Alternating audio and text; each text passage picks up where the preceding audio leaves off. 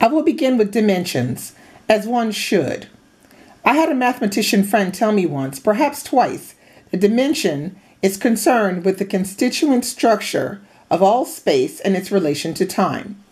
I did not understand this statement, and still I do not, in spite of its undeniable, obvious poetic charm. He also tried to tell me that the dimensions of an object are independent of the space in which that object is embedded. It's not clear to me that even he understood what he was saying, though he seemed quite taken with the idea. What I do understand is that my canvas is 12 feet high and 21 feet and 3 inches across. I cannot explain the 3 inches, but can say that they are crucial to the work. It is nailed to a wall that is 20 feet tall and 35 feet across. The opposite wall is the same, and the adjacent walls are but 15 feet wide. And so the square footage of the space is 525. The volume of the building space is 10,500 cubic feet. I am 6 feet tall and weigh 192 pounds. I cannot explain the 2 pounds. I prefer that numbers be written out as words.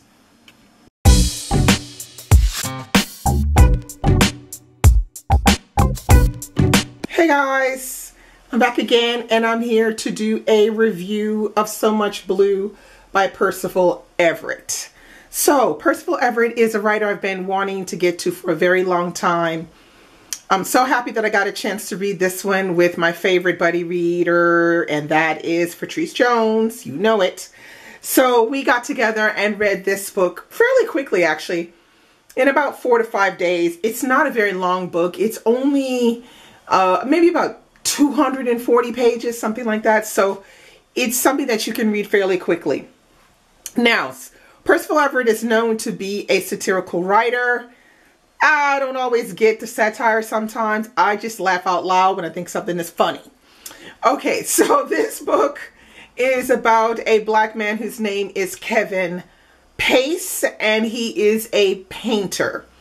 The book is told from his point of view, and they alternate sections between 3 different periods in his life.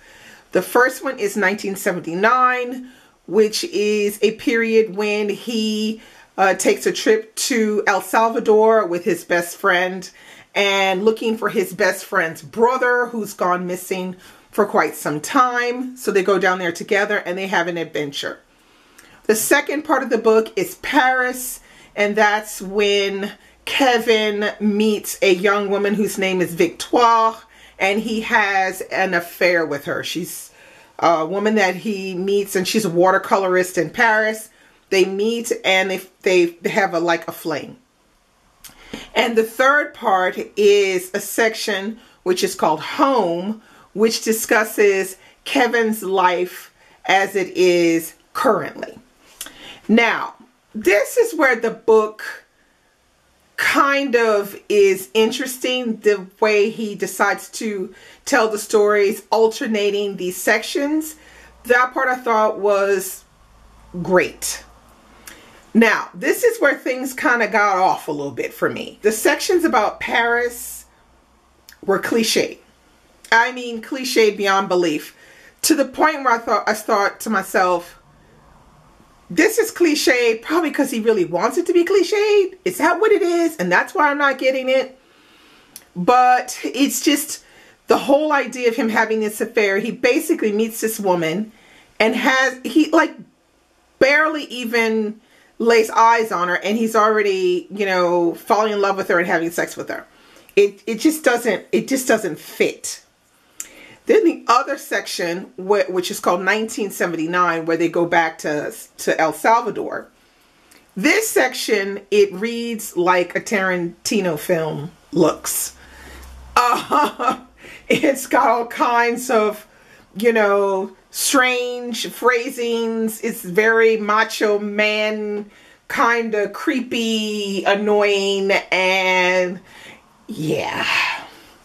So there's that section. And then there's the home section, which is very interesting. But the character does some things that are just inconceivable. Like, it just doesn't fit for reality.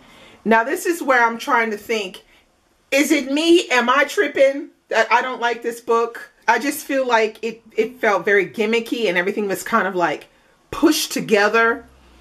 That doesn't really make sense. Although there were parts that really made both of us laugh out loud. So he scores points for that. The writing, there's nothing wrong with the writing. It's fine. There is one thing that's really interesting is the way he puts together dialogues. They really do feel like the way people would speak in real life. And I think that is pretty interesting. But sometimes some of the phrases, like there's this one part in the book where they're in El Salvador. They're talking to this really rough mercenary, redneck, you know, overweight, kind of bum kind of guy. And at one point they stop and they're going to stay in this hotel or something. And he says, the guy says, I'm going to go get my knob polished. And you're just like, you're going to get your knob polished. Like, I was just like, what is this phrasing? That's when you see that it's really very Tarantino-ish.